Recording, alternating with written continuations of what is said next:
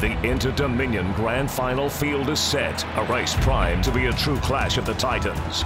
The rising stars, Caribbean Blaster and Excel Stride, renew acquaintances yet again.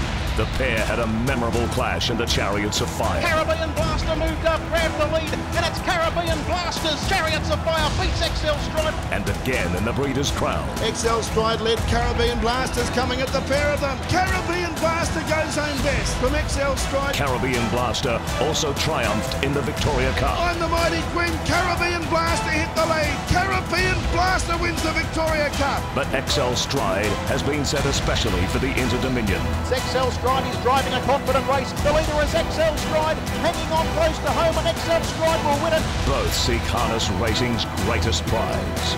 The Inter-Dominion Grand Final, the Harness Championship of Australasia. Sunday, March 3, live on Sky Racing.